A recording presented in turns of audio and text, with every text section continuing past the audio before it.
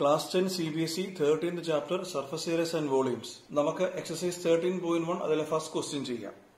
ഒന്നാമത്തെ question പറഞ്ഞിരിക്കുന്നത് 2 cubes each of volume 64 centimeter cube എന്നാണ്. ഈ ക്യൂബ് എന്താണെന്നുള്ളത് അറിയാമല്ലോ അല്ലേ? നമ്മൾ പഴയ ക്ലാസ്സുകളിൽ ഈ ക്യൂബിനെ പറ്റിയും ഈ സോളിഡ്സിനെ പറ്റിയൊക്കെ വളരെ വിശദമായിട്ട് പഠിച്ചിട്ടുണ്ട്. ഞാൻ ഇതിന്റെ ഒരു ഇൻട്രൊഡക്ഷൻ വീഡിയോ നേരത്തെ ചെയ്തിട്ടുണ്ട്. ഇന്നത്തെ ഈ ക്ലാസ് കാണുന്നതിന് മുമ്പ് നിങ്ങൾ ആ വീഡിയോ കാണുന്നത് നിങ്ങളെ വളരെയധികം സഹായിക്കും. അപ്പൊ ക്യൂബിന്റെ പ്രത്യേകത നമുക്കറിയാം. ക്യൂബിന്റെ സൈഡ്സിന്റെ എല്ലാം നീളം സെയിമാ അല്ലേ? നമ്മൾ സാധാരണ അതിനെ എ എന്നാണ് വിളിക്കുന്നത്. ക്യൂബിന്റെ ഇങ്ങനെ ഒരു സൈഡിന്റെ നീളം നമ്മൾ സാധാരണ അതിനെ എ എന്നാണ് വിളിക്കുന്നത്. അപ്പൊ ഇവര് ക്വസ്റ്റിനെ പറഞ്ഞിരിക്കുന്നത് 2 cubes, 2 cubes ഉണ്ടായിരുന്നു. Each of volume 64 centimetre cube എന്ന അല്ലെ? അതായത് നമുക്ക് 2 ക്യൂബ്സ് ഉണ്ടായിരുന്നു. ഓരോന്നിന്റെയും വോളിയം എത്രയാണ്? 64 centimetre cube. Volume of A cube is A cube എന്ന അല്ലെ? അങ്ങനെയാണെങ്കിൽ നമുക്ക് ഇവിടെ എന്ത് പറയാം? വോളിയം ഈസ് ഈക്വൽ ടു 64 എന്നല്ലേ? That is A cube is equal to 64 അല്ലെ? അപ്പൊ നമ്മൾ ഈ 64നെ ഫാക്ടറൈസ് ചെയ്തിട്ടേ കണ്ടോ, എല്ലാം 2 മാത്രമാണ് അല്ലെ? സോ 3 2വിൽ നിന്ന് ഒരു 2 അല്ലെ? പിന്നെ ഒരു 3 2വിൽ നിന്ന് ഒരു 2. സോ 2 into 2 എത്ര വരും? 4 അല്ലെ? സോ 64 എന്ന് പറഞ്ഞാൽ എന്താണ്? 4 ക്യൂബ് ആണ്. That is A cube is equal to 4 cube. അങ്ങനെയാണെങ്കിൽ എ എത്രയാണ്? A is equal to 4 centimetre. അതായത് ഈ ക്യൂബിന്റെ ഒരു സൈഡിന്റെ നീളം അത് എ ആണല്ലോ, അത് എത്ര ആണെന്ന് ഇവര് പറഞ്ഞു? 4 സെന്റിമീറ്റർ ആണെന്ന് നമുക്ക് കിട്ടി. മനസ്സിലായല്ലോ? അപ്പൊ അവര് നമുക്ക് ക്യൂബിന്റെ വോളിയം തന്നിരുന്നു, നമ്മൾ ക്യൂബിന്റെ ഒരു സൈഡിന്റെ നീളം കണ്ടുപിടിച്ചു. ഇനി ആ ക്വസ്റ്റ്യൻ ഒന്നുകൂടെ വായിക്കാമോ? 2 cubes each of volume 64 centimeter are joined end to end എന്ന, അതായത് 2 ക്യൂബ്സ് കണ്ടില്ലേ, ഒരേ വലിപ്പമുള്ള 2 ക്യൂബ്സ് ഒരുമിച്ച് ചേർത്ത് വെച്ചു. മനസ്സിലായോ? അപ്പൊ ഇങ്ങനെ ഒരുമിച്ച് ചേർത്ത് വെക്കുമ്പോൾ നമുക്ക് എന്താ കിട്ടുന്നത്? നമുക്കൊരു ക്യൂബോയിഡാ കിട്ടുന്നത് അല്ലേ? ഇതേപോലുള്ള ഒരു ക്യൂബോയിഡാ നമുക്ക് കിട്ടുന്നത് അല്ലേ? കണ്ടോ, 2 ക്യൂബ്സ് ഒരുമിച്ച് ചേർത്തപ്പോൾ നമുക്ക് എന്ത് കിട്ടി? ക്യൂബോയിഡ് കിട്ടി.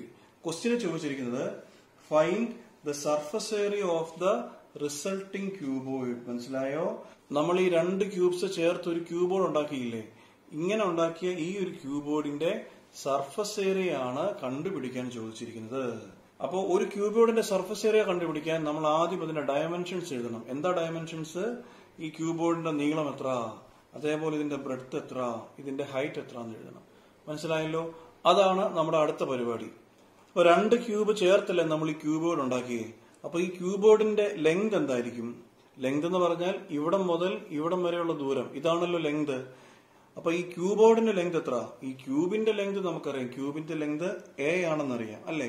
ഇവിടുന്ന് ഇവിടം വരെയുള്ള ദൂരം എ ആണ്. സോ ഇവിടുന്ന് ഇവിടം വരെയുള്ള ദൂരവും എ ആണ്. അങ്ങനെയാണെങ്കിൽ ഈ ക്യൂബോയിഡിന്റെ ടോട്ടൽ ലെങ്ത്, അതായത് ഇവിടം മുതൽ ഇവിടം വരെയുള്ള ടോട്ടൽ ലെങ്ത് എത്ര ആയിരിക്കും? എ പ്ലസ് എ ആയിരിക്കും. എന്താ എ പ്ലസ് എ? 2a ആണല്ലേ? That is equal to 2 into A എത്ര കിട്ടി നമുക്കിവിടെ?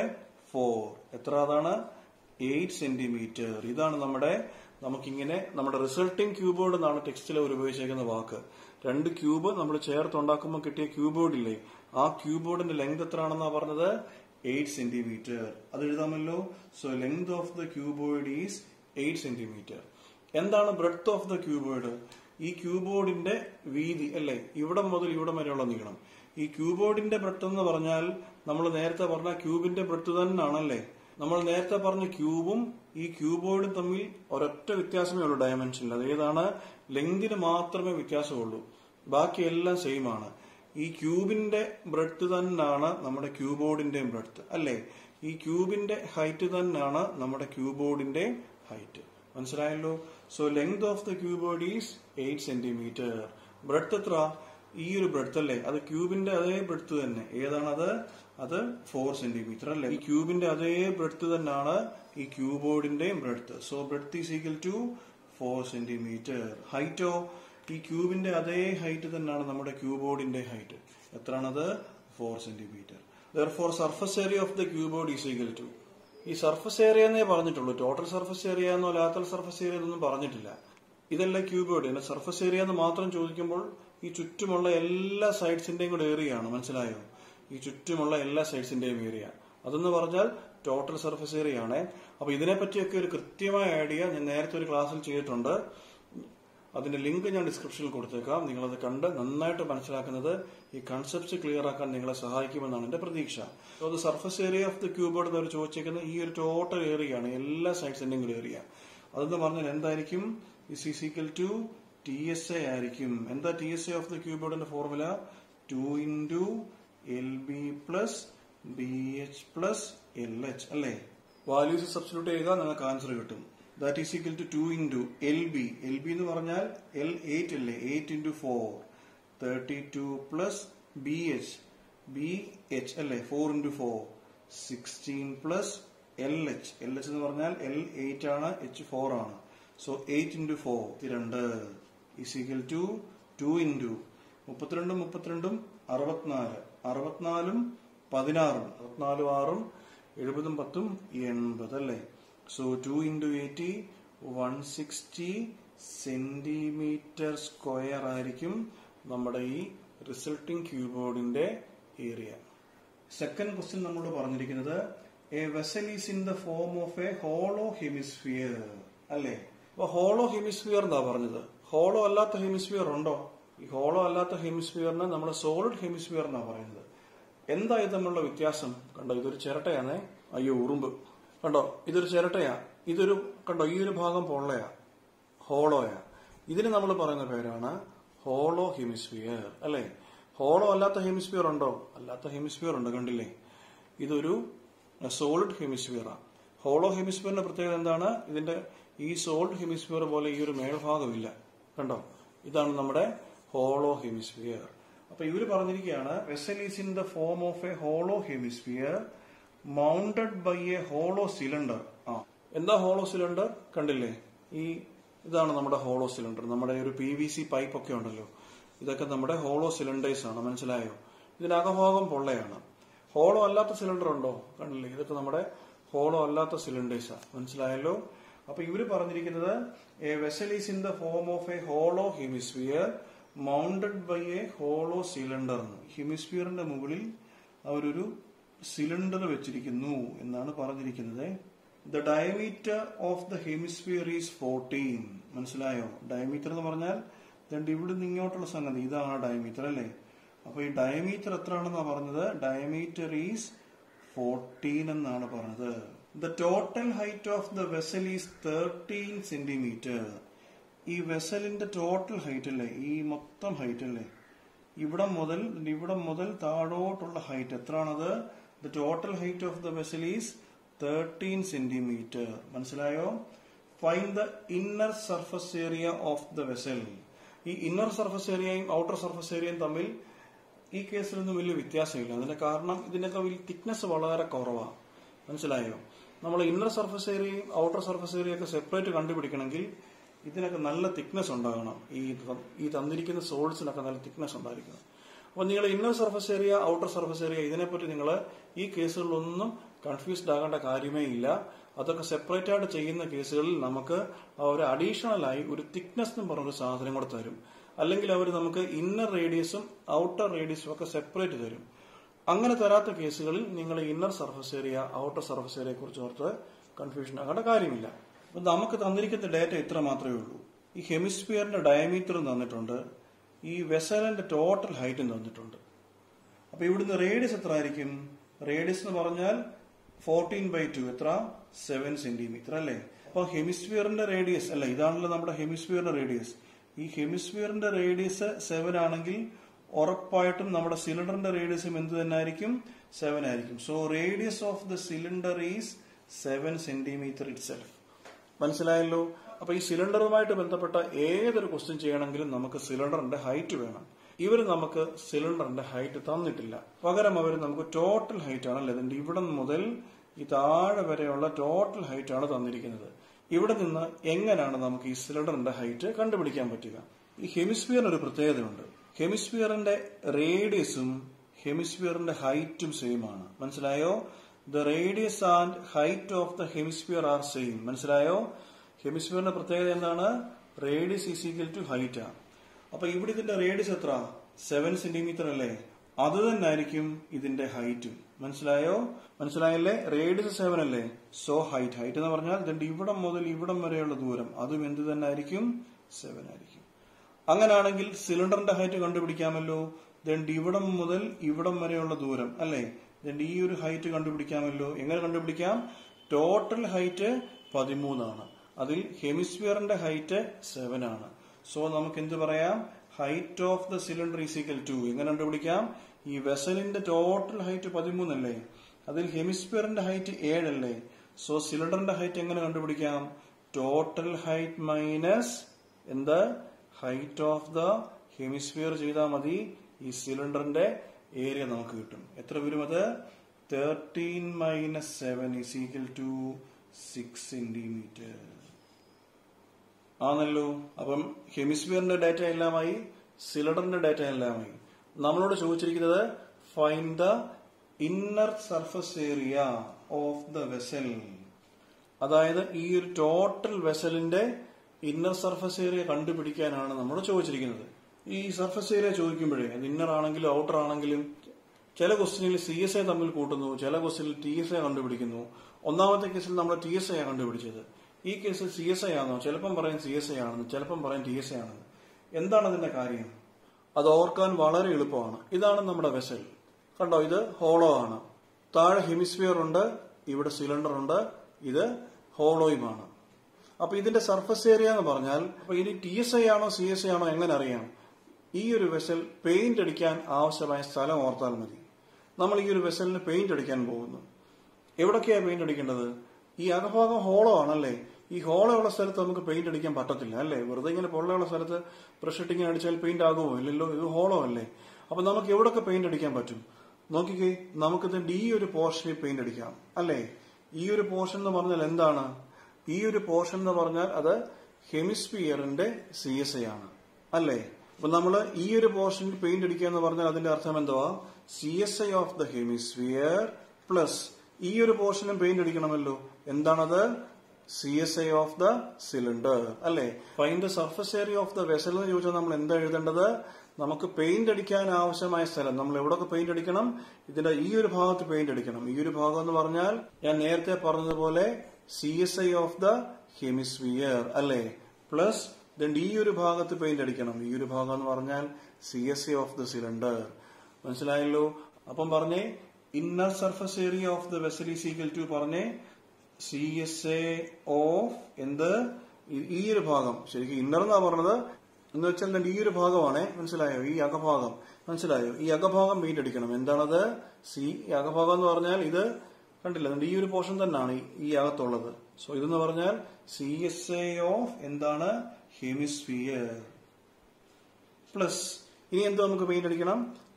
ഈ ഒരു പോർഷൻ അല്ലെ. ഈ ഒരു പോർഷൻ എന്ന് പറഞ്ഞാൽ ഇത് തന്നെ. എന്താണ് ഈ ഒരു പോർഷൻ നമ്മൾ പറയുന്ന പേര്? CSA ഓഫ് എന്താണിത്?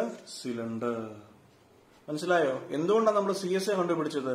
ക്വസ്റ്റ്യനിൽ അത് ഹോളോ ആണെന്ന് പറഞ്ഞിട്ടുണ്ട്. ഹോളോ ആയതുകൊണ്ടാണ് നമ്മൾ ഈ ഒരു CSA മാത്രം പരിഗണിച്ചത്. മനസ്സിലായല്ലോ? So inner surface area of the vessel is equal to CSA of hemisphere plus CSA of cylinder. Formula അറിയാമല്ലോ. എന്താണ് CSA of hemisphere? 2πr² plus CSA of സിലിണ്ടറോ 2πrh. ഞാൻ കഴിഞ്ഞ വർഷമേ പറഞ്ഞിട്ടുണ്ട്, നമ്മൾ ഇങ്ങനെ ഒരേപോലെ ഇരിക്കുന്ന നമ്പേഴ്സ് ഒക്കെ വരുമ്പോഴേ അത് കോമൺ എടുത്തിട്ട് ചെയ്യുന്നതായിരിക്കും സൗകര്യം. ഇത് ഓരോന്ന് ചെയ്യാനിരുന്നാൽ ചെയ്ത് നിങ്ങളുടെ ഊപ്പാട് വരും.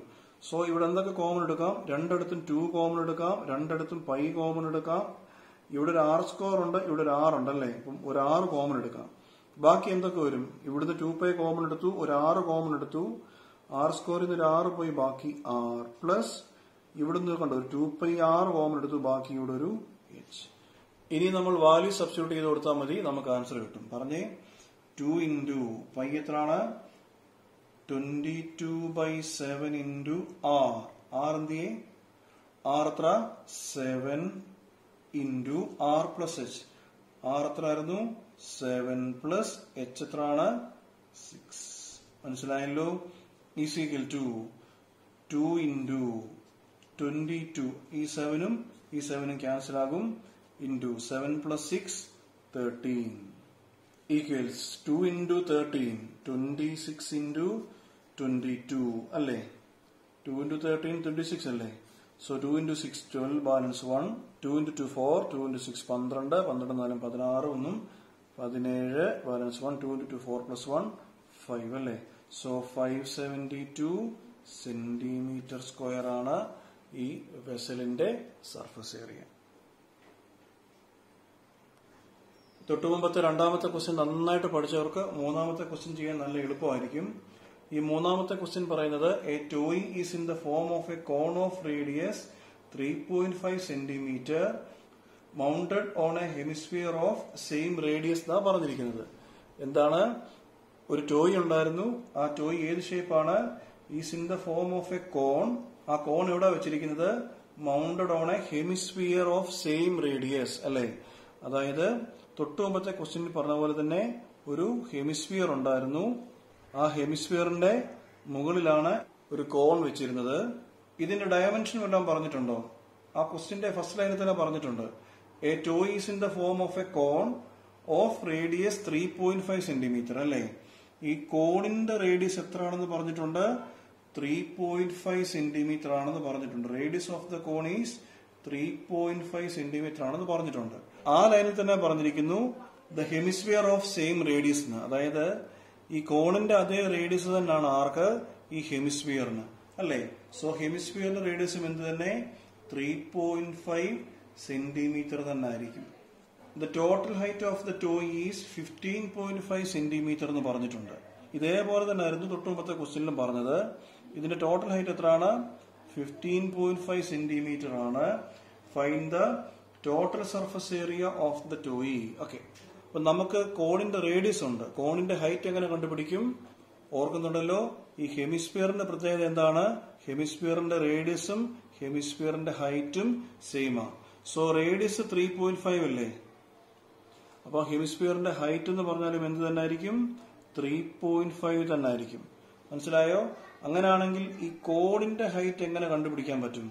ഈ കോണിന്റെ height total height minus height of the hemisphere അല്ലേ.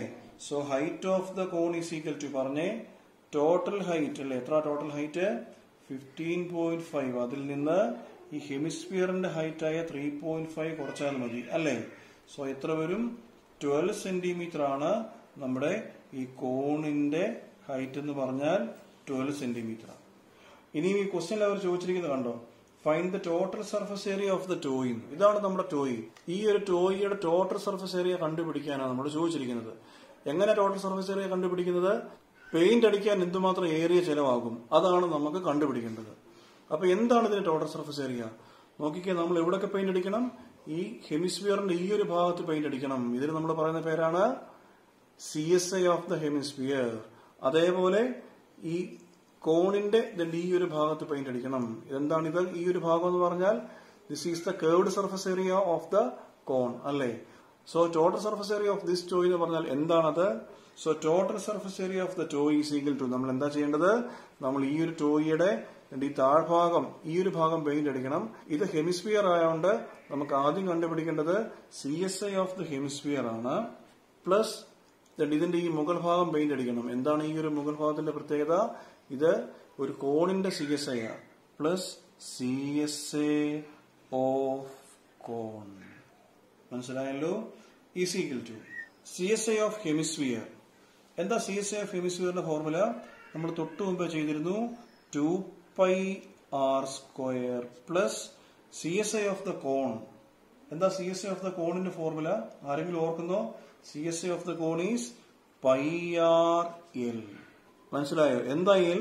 എൽ എന്ന് പറഞ്ഞാൽ ഈ സ്ലാന്റ് ഹൈറ്റാ. ഈ ഒരു നീളത്തിനെയാണ് നമ്മൾ എൽ എന്ന് പറയുന്നത്. നമുക്ക് കോണിന്റെ റേഡിയസും ഹൈറ്റും മാത്രമേ ഉള്ളൂ അല്ലെ. ഇതാണ് നമ്മുടെ റേഡിയസ്, ഇതാണ് നമ്മുടെ ഹൈറ്റ്. എന്തില്ല? എല്ലില്ല.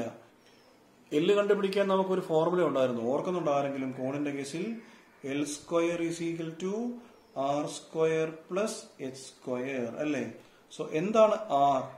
R 3.5 ആണ് കേട്ടോ. ഈ 3.5 തന്നെ യൂസ് ചെയ്യണമെന്നില്ല. എനിക്ക് ഈ ഡെസിമൽ ഇട്ട് ചെയ്യുന്നത് ഇഷ്ടമല്ലെന്ന് ഞാൻ പണ്ടേ പറഞ്ഞിട്ടുണ്ട്. എന്നെങ്കിൽ ഈ 3.5നെ നമുക്ക് 35/10 എന്ന് എഴുതാം. അല്ലെങ്കിൽ നമുക്ക് ഇതിനെ 7/2 ചെയ്താലും മതി. മനസ്സിലായോ? 3.5 എന്ന് പറഞ്ഞാൽ ശരിക്കും 3.5. 3 എന്ന് പറഞ്ഞാൽ 7ന്റെ പകുതിയല്ലേ 3.5. 7/2 എന്ന് ചെയ്താലും മതി.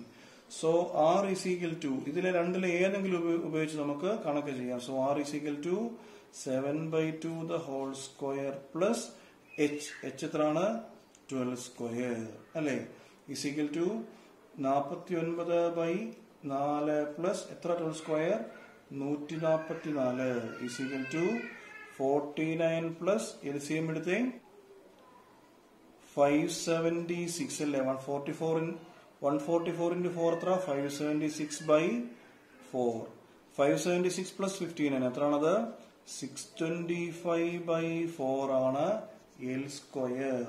നമുക്ക് L square ആണോ വേണ്ടത് നമുക്ക് L ആ വേണ്ടത് so L is equal to അല്ലേ L square എന്ന് പറഞ്ഞാൽ 625/4 ആ അപ്പൊ L എത്ര ഇതിന്റെ root എടുക്കണമല്ലോ 625 root 25/4 root 2 so this is equal to അപ്പൊ നമുക്ക് എല്ലാ ഡേറ്റയും കിട്ടി അല്ലേ L കിട്ടി R കിട്ടി കണക്ക് ചെയ്യാമല്ലോ തൊട്ട് മുമ്പത്തെ ക്വസ്റ്റ്യൻ പോലെ കോമൺ എടുക്കാൻ പറ്റുന്ന എല്ലാം കോമൺ എടുക്കണേ 2 ഉണ്ട് 2 ഇല്ല രണ്ട് സൈഡിലും പൈ ഉണ്ടല്ലേ സോ പൈ പിന്നെ R ഉണ്ടല്ലേ സോ ഇവിടുന്ന് ഒരു പൈ കോമൺ എടുത്തു R കോമൺ എടുത്തു ബാക്കി എന്ത് വരും ഇവിടെ ഒരു 2 ഉണ്ട് R സ്കോറിൽ നിന്ന് ഒരു 6 കോമൺ എടുത്തു ബാക്കി R ഉണ്ട് പ്ലസ് ഇവിടുന്ന് നമ്മളൊരു പൈ R കോമൺ എടുത്തല്ലേ ബാക്കി വാല്യൂസ് സബ്സ്റ്റിറ്റ്യൂട്ട് ചെയ്യാമല്ലോ 22/7 into R R എന്ത് ചെയ്യേ 7/2 into 2R 2 into R എത്ര ആയിരുന്നു